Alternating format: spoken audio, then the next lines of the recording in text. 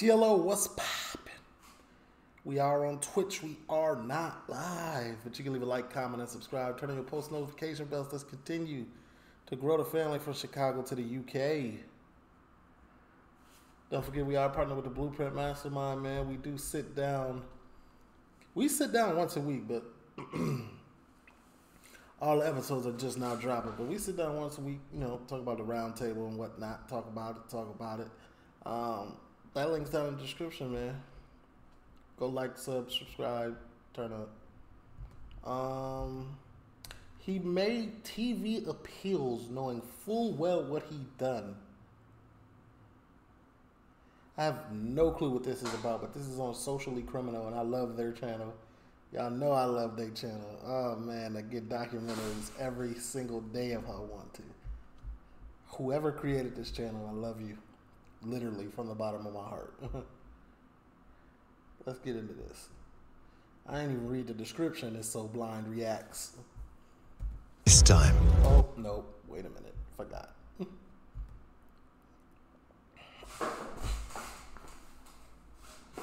YouTube, please.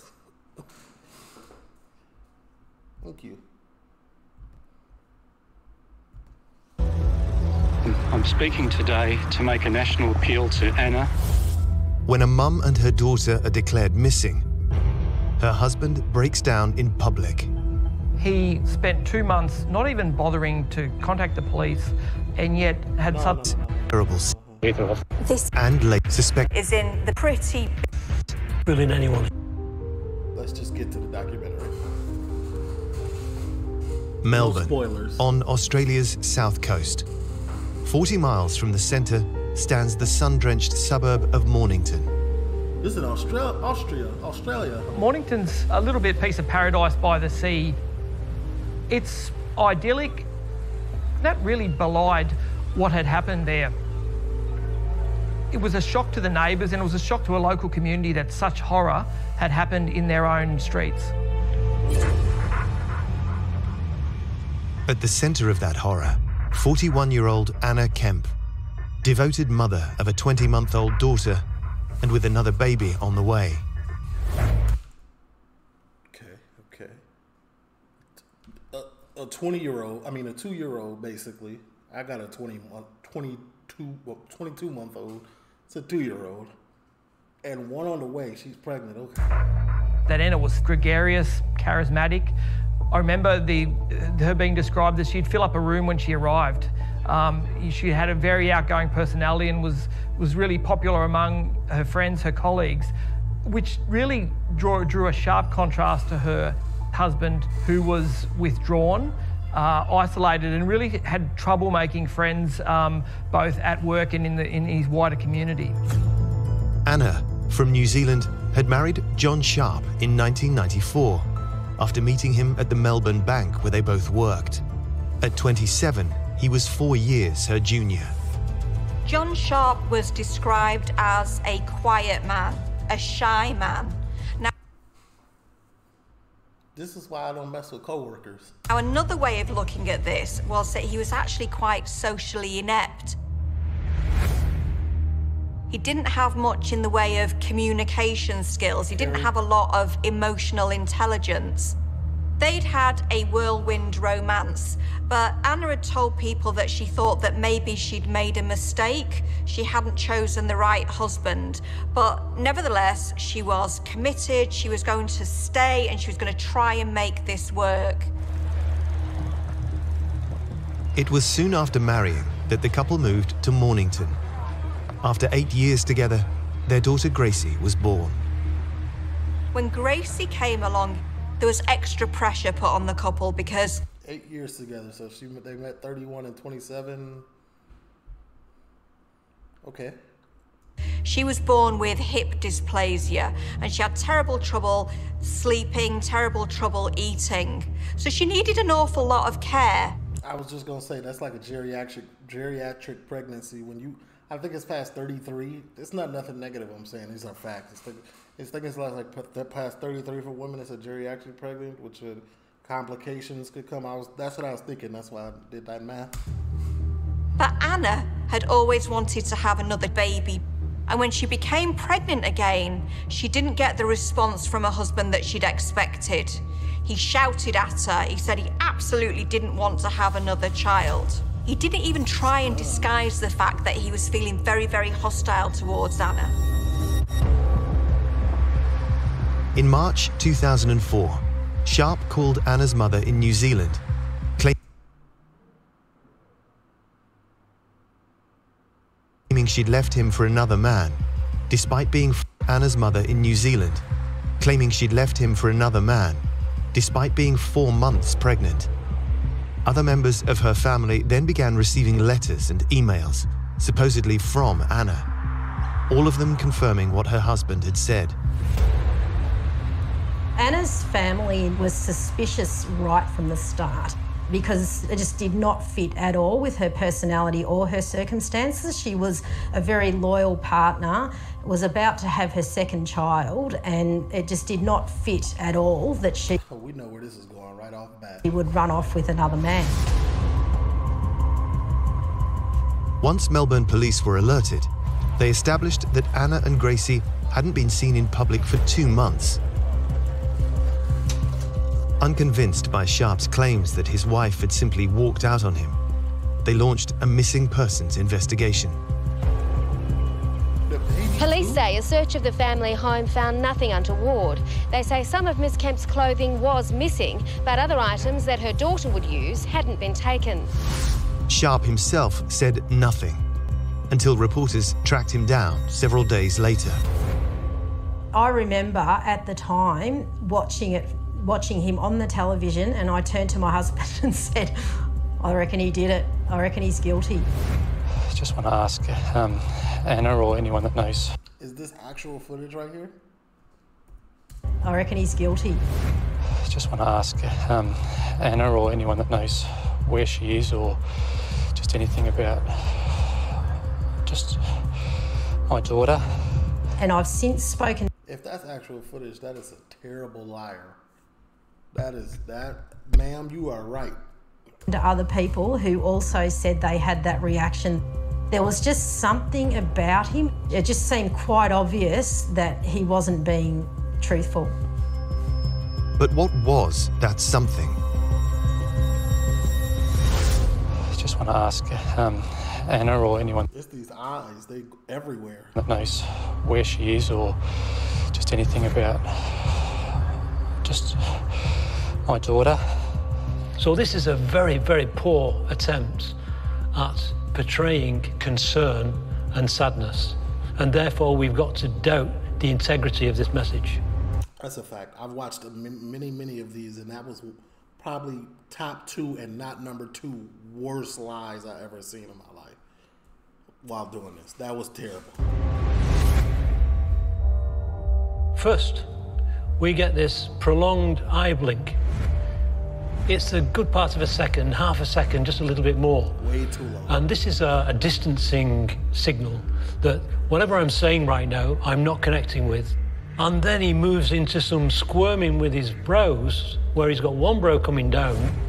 You look at his left brow is pointing up in the middle, almost like sadness. Hey, none of y'all start taking this body language expertise and start trying to apply it in real life. You are not him. You did not go to school. You are not a professional.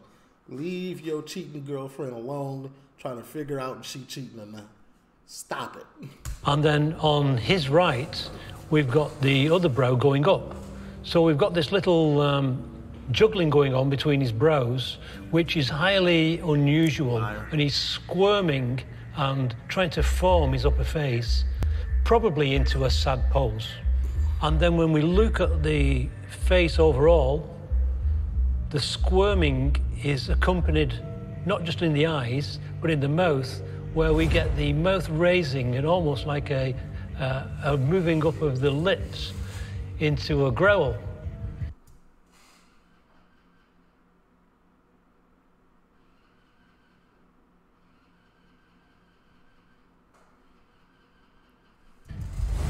Now, normally that would signify anger or disgust, but that's not supported by the eyebrows.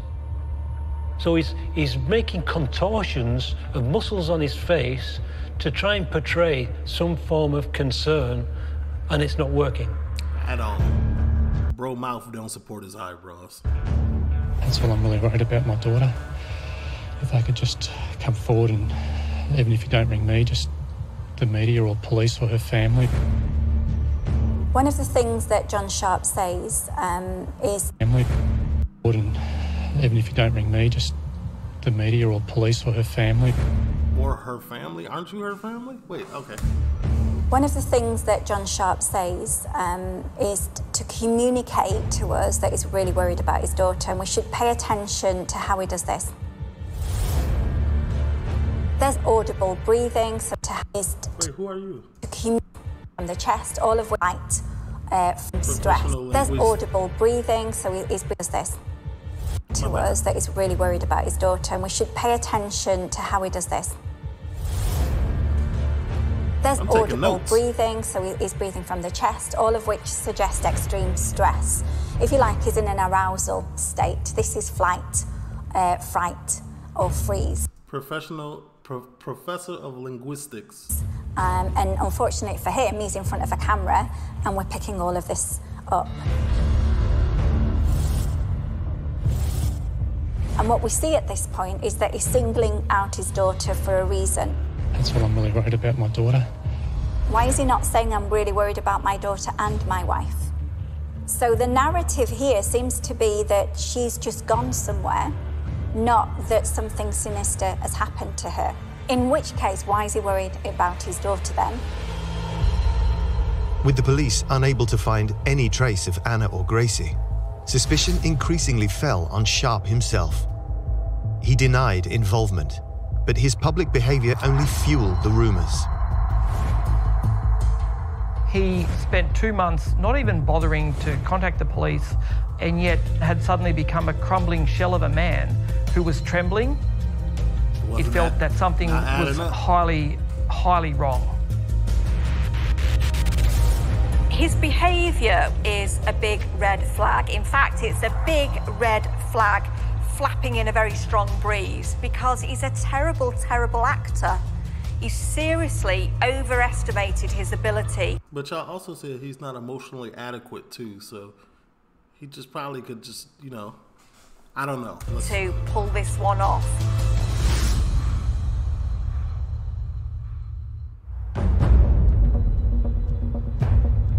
I'm speaking today to make a national appeal to Anna. May 2004. 2 months after his pregnant wife and baby daughter were seen in public, John Sharp faced the cameras again in a doorstep press conference at his parents' home.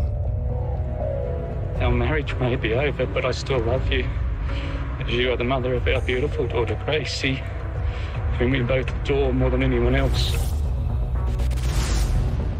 His claim that Anna had left him for another man had been met with skepticism by the police and public. Just straight off the fact that, let me put your, think about it. Just really sit there and think about it before I say what I'm about to say. You got a 2-year-old and one on the way. What other man who? This is so unbelievable. And despite his protests of innocence, the questions wouldn't go away. Did you kill your wife, Anna? I haven't harmed my wife or my daughter. I haven't harmed either of them. So we have 14 words within 5 seconds with multiple indicators of deception. First, we get a prop being used here of a tissue. There's no moisture under his nose. There's no tears on his face. He then brings us this pained expression on his brows to try and show concern, which doesn't fool any of us. His mouth is raised upwards, and he says, I haven't harmed either of them. I haven't harmed my wife or my daughter. I haven't harmed either of them. So if we focus in on the language, we have repetition. It's telling us I haven't harmed my wife or my daughter. I haven't harmed either of them. Why does he have to tell us that in various ways? This is him trying too hard to convince us. It's significant, though, that he's not using their names at this point. So we've got an element of distancing. I haven't harmed my wife or my daughter. I haven't harmed either of them. And then he keeps shaking in his I've never heard about this case. head beyond the words. And this is called a convince tactic. So when you shake your head back and forward and say, I haven't done it, that's okay. But if you say, I haven't harmed any of them, but you prolong that into multiple shakes, that is characteristic of deception, because people do that to convince you that it's true.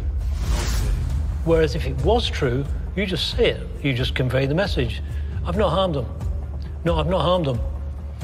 It's a convincing tactic that we rarely see with truth tellers. And it's like to play with your subconscious, I guess, right? Because you remember him saying it, then he was for 20 minutes afterwards.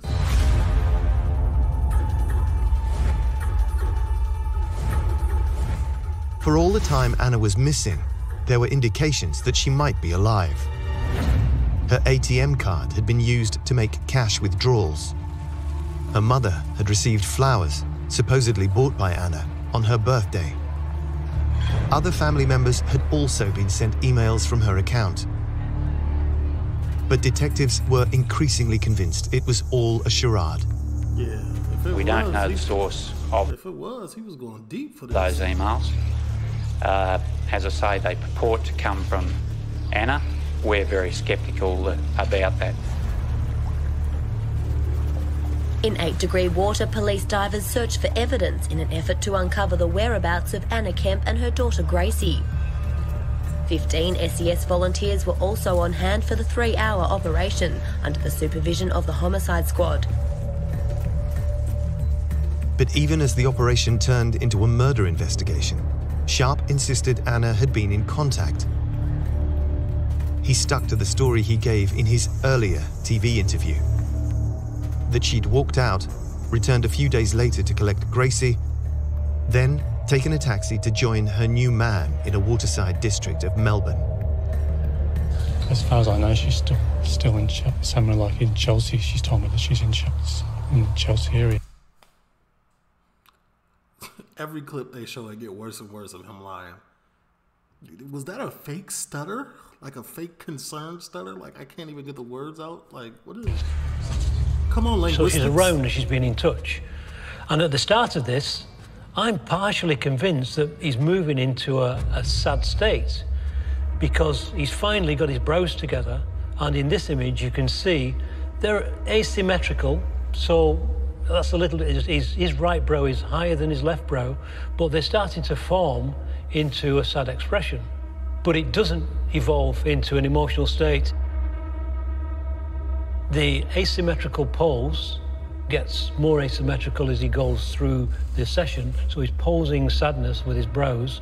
We get nothing from the lower part of the face that's reinforcing any sad state, and so we know this is a pose.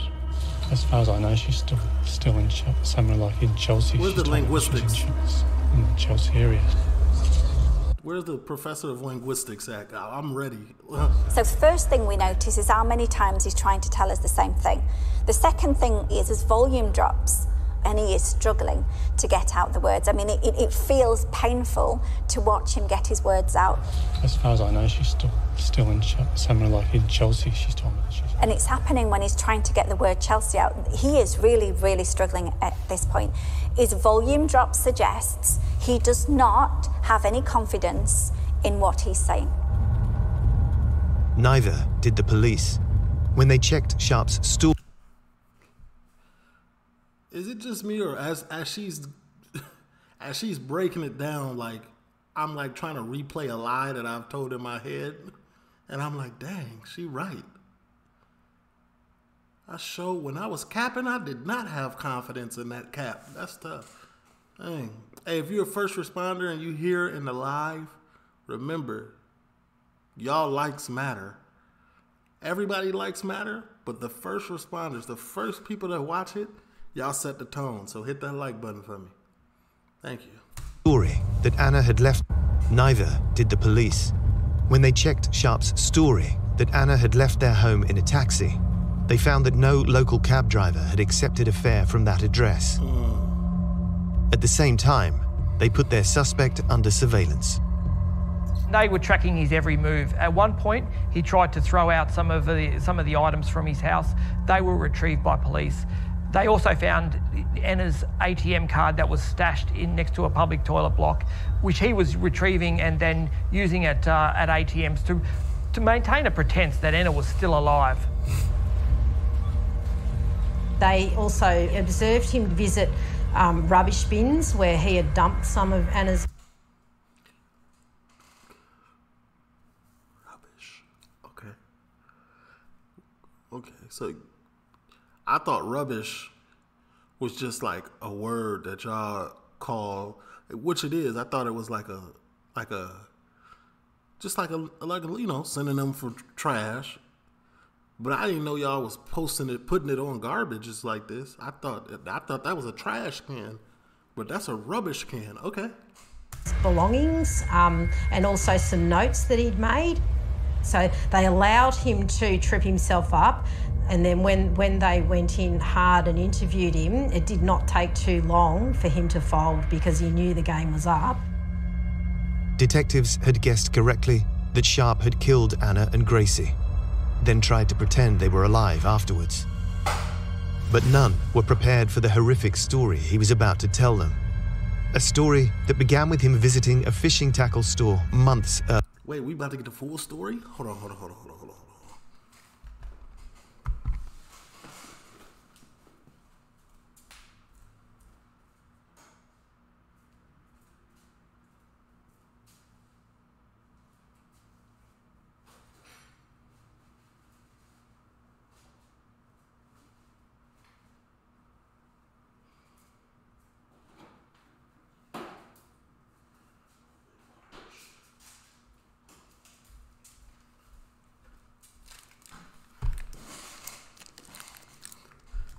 Need some Gatorade for this. Earlier. John Sharp had purchased a spear gun at a fishing shop. He'd actually practiced how to use it, and the night that he decided, this is it, I'm going to do this, Anna had gone to bed. He crawled up the stairs, went into the bedroom with the spear gun, shot her in the head, and unfortunately was unable to kill her the first time, so he then had to shoot her again. Throughout the whole No, not like that. episode, 20-month-old Gracie lay asleep in her bed. But Sharp had already decided that she too had to die. 3 days later, he went to buy more ammunition for the spear gun. He takes Gracie, he actually carries her in his arms to the sports shop where he buys another spearhead that he plans to use to kill her.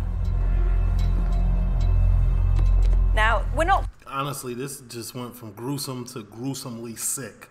This is sick. Talking about somebody who's overflowing with empathy here, but believe it or not, we're not talking about an out-and-out psychopath either. I don't believe This is a man who has made a decision to kill his daughter because he feels that's the best way to cover up the murder of his wife.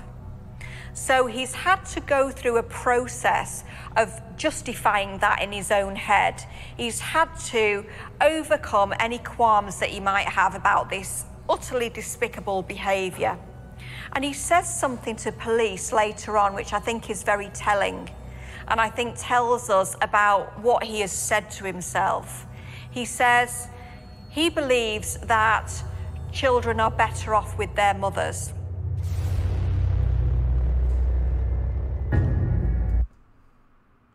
Now, mothers do have a nurturing thing about them, which children are really bonded to. But the way he formed it is weird. It's kind of like, I can't even think of nothing to say. Sharp shot Gracie with the gun 4 times. He then dumped her at a municipal tip along with Anna's dismembered body parts.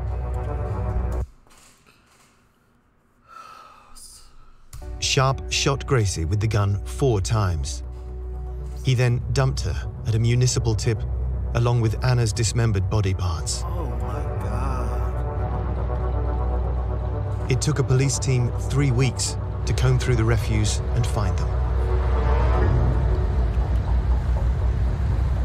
17 years on, this crime is every bit as ghastly as it was the day it happened. There's no real moving on for anybody involved in the case. 4 times? Like... For Anna's family, for the police who searched a tip to find the remains of a mother and her daughter, you know, they are simply scars and trauma that remain forever. For Anna's friends who had their friend's life snuffed out, and they've also got to live with knowing what happened to her, and it is an unspeakable cruelty committed by the hands of a father. It's disgusting. In 2005, Sharp was convicted of both murders and jailed for life with a minimum of 33 years. I just hate hearing with a minimum. What happened to life without parole? Like that, this is very deserving. If he was in Texas, y'all know what's up. A psychiatrist said he was a dependent and passive man who believed killing Anna and Gracie was the only way to end what he saw as irresolvable difficulties in his family life. He says that he chose to kill Anna because he was unhappy with their marriage, he was unhappy at the prospect of having another child, and he felt that she was bossy and controlling. Well, a much more appropriate way to reframe this is actually not to look at her behaviour at all, but to say that he was a dissatisfied, a resentful and hugely, hugely inadequate man. And rather than confront his problems head on, he decided that he was going to take control of this situation and change things for himself using the most extreme form of violence imaginable. He's a coward. He really is. He's quite pitiful. I can't even hold you, Gangy. I agree, ma'am. I agree 100% with every word that you just uttered. No excuse, and there can be no excuse and no justification for what he's chosen to do. There's none.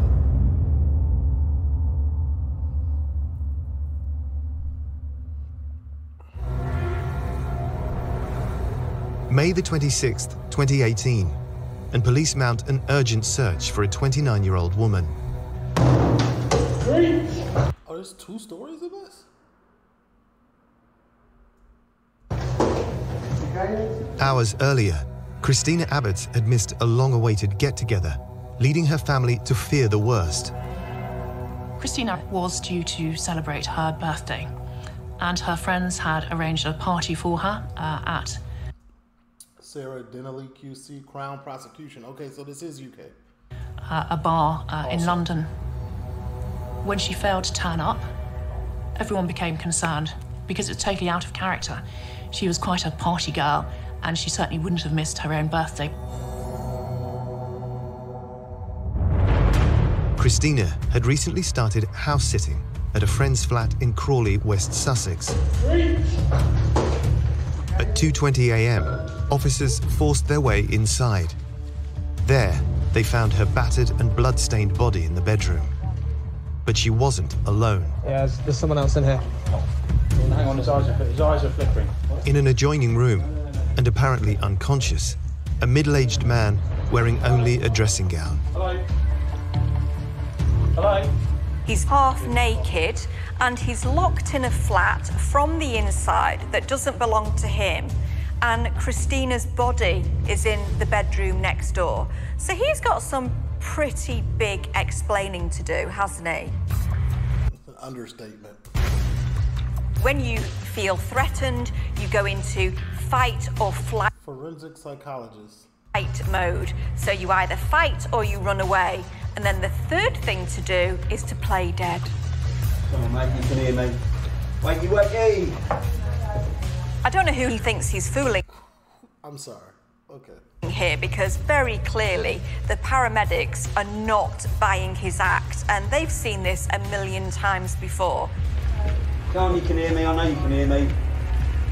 So it's a pretty pathetic strategy, and I don't know whether that's because he is desperate or whether he's arrogant. Maybe it's a bit of both. 115. The man was Zahid Nassim, a 47-year-old father of two who lived 60 miles away in Buckinghamshire. What was he doing? He was determined to continue with his act, both in an ambulance and at hospital. Because of the circumstances leading to you being here at the hospital, okay, you are at this time under arrest on suspicion of murder, okay? But while he lay silent, there were more signs that he knew exactly what was happening. You do not have to say anything, but it may harm your defence if you do not mention when questioned something which... So he's had his rights read to him, and we're getting a little bit of blinking from the eyes. He's shocked. Bro's shocked that didn't work. And he's just pretending to be slightly out of it to give him that space and that distance from this difficult situation. That seems to be giving him a calm state. And if we look at the monitor in the room, his heart rate is at 76. So he's not panicking. He's quite comfortable that he's safe as long as he pretends to be half asleep or unconscious. But he's not fooling anyone here. With their suspect unable or unwilling to talk, police began sweeping the flat for clues. It was seen as though a party had been taken place, the aftermath of a party, with bottles, evidence of drug use, and the place in a general state of disarray. In the bathroom, a knife was found, together with droplets of bloody water. I say bloody water, not blood itself, but it certainly gave the appearance that someone had been either trying to wash blood off themselves or wash blood from the bathroom itself. Near Christina's body, police also found the murder weapon, a kitchen pestle, which the killer had used to beat her over Ain't that what you grind pepper with? the head. But if that killer was Nassim, what was his motive? And why was he in the flat in the first place? The police very quickly found out that Christina, far from working in IT, as she'd told her family and her friends, was actually in prostitution. She advertised her services under the name Tilly Pexton on an adult site that was home to what you might call high-class escorts.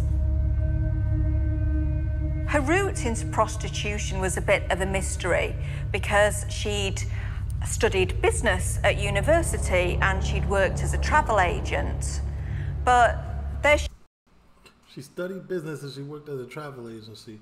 So working at a travel agency, oh, all right, I'm not gonna put it together. If y'all can't, I won't. She was advertising herself as an educated city girl with the face of an angel. £3,500 per night. Nassim was a repeat client. Before Christina's death, he'd hired her 3 times, meeting up in luxury hotels and restaurants. The bills were expensive, but he could afford them. Zahid Nassim worked in the banking industry as a contractor in the risk management area of the business and was earning a good salary. On his own reports, he could earn up to £250,000 a year. He might have been seen as a stereotypical client for an escort girl. He had been estranged from his wife, and what is clear is he turned to sex workers to perhaps fill that void. He had the disposable income to be able to fund that double life that he was leading, to indulge in escort girls, drugs, and alcohol. That part of this is so common. It's so common, man. If I wasn't on probation with YouTube, I would explain it, but I am, so. I was out with it. I was like, how is this coming back? Oh, maybe when I'm in the live. Remind me tomorrow when this comes out in the live. If I'm in here, I will. I no idea. No idea. Wait, what? Was this And alcohol. help us out with it? I was like, how is this come about? I no idea. I have no idea. Detectives now knew why he was at the flat. But when they interviewed him later that same day, he had no explanation for why Christina was dead. Okay. Did you actually phone anybody at all? I can't remember. Is that, you can't remember, but you possibly may have done? I don't know. I can't remember. And if you did... There are several language-based indicators. If he's so rich, where is his lawyer? Of interest throughout the interview to tell you that he's really struggling. One is the fact that there are a significant number of long pauses throughout. Sometimes that is that he's either unsure of what to say and/or he's thinking about what to say next. Did you at any time think to call for help? I did. Tell me about that. I did, and I was just, well, what the hell happens next? So did you think about calling for help? And he says, I did. But what he does simultaneously is move his head backwards and forwards with a no gesture. I did. So when he says I did, which is affirmative, but his body here is saying, no, I didn't, we can trust the body when it contradicts the words, because the words are easy to manipulate, but micro gestures like this, below consciousness of the individual, leak the truth. It gets that deep? Did it not cross your mind that they, ambulance may have been able to assist her, or...? I don't think she was alive. Right, okay.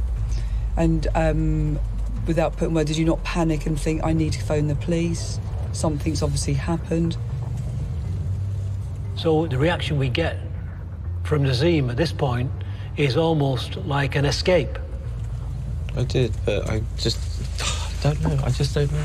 I just couldn't see what was going to happen that was going to change anything. So it's almost like someone on the starting blocks. He raises his bottom off the chair, he switches it around almost 90 degrees to the officers, and his head's down, ready to bolt out of that place. So it almost seems like a subconscious decision of, I need to get out of here because I can't face these questions because I don't have an answer. So the movement round into that escape gesture has got to be suppressed because he's not allowed to run out of an interview. For the remainder of questioning, Nazim insisted he had no idea what caused Christina's death, but he could only play for time for so long. Police had ordered forensic tests on the murder weapon, and his DNA was on it. The killer had made... Bro, he played sleep. Left DNA, like, what do you do? At this point, you might as well tell the truth. You're caught, buddy. You know where you're going? To jail. 13 blows to the back of Christina's head with the pestle. This is an expression of anger. Not only that, but a desire to kill Christina and punish her at the same time.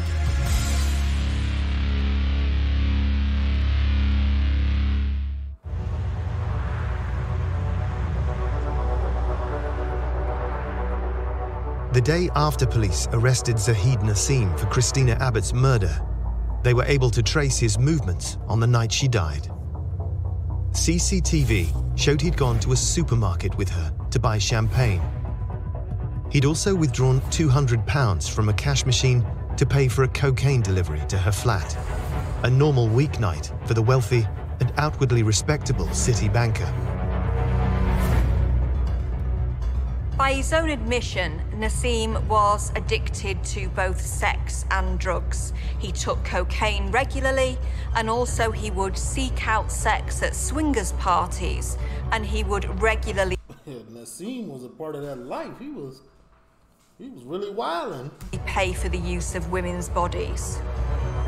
Now, even if this was his go-to coping strategy when he wasn't feeling too good, it was a pretty well-entrenched one at that point.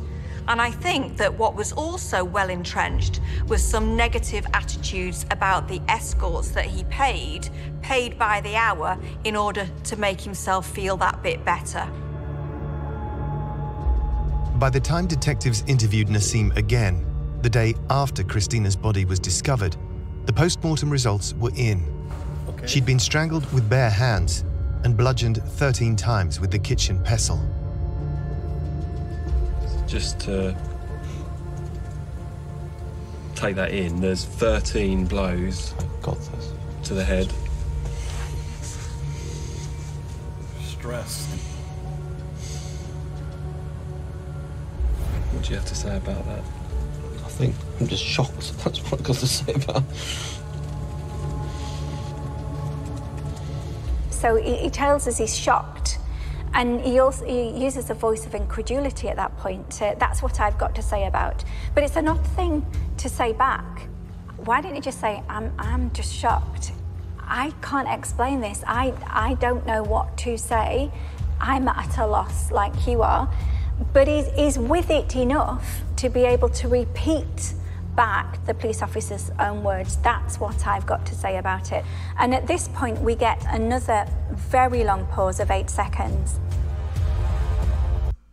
The most, these are sad stories. The loss of life is always said, RIP to all the victims. But the most interesting part about this documentary is, I've never seen a documentary like this in my life before, with the forensic person, with the language, the linguistics professor, and then the body language. This is crazy.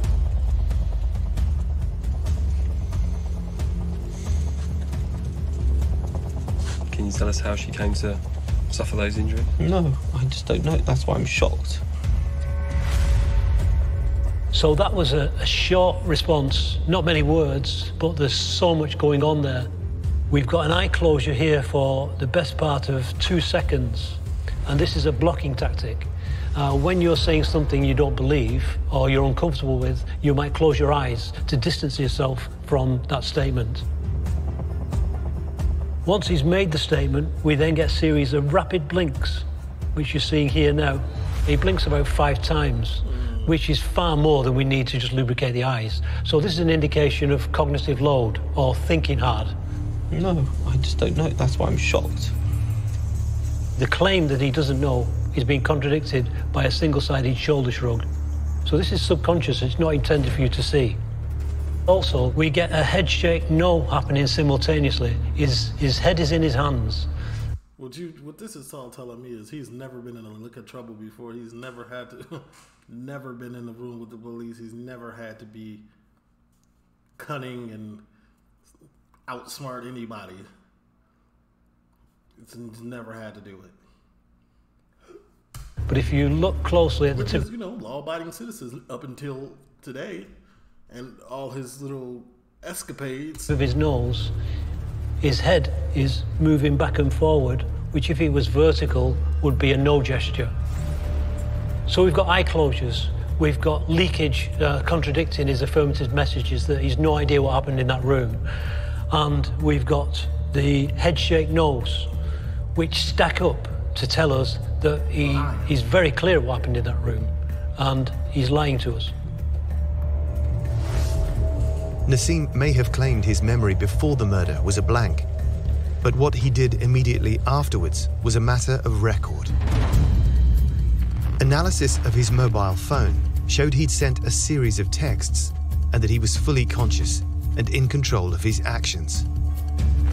The text messages, particularly the message sent to his wife regarding him thinking it's all too late, it's all gone wrong, to me, as a lawyer, indicate that he knew exactly what he'd done.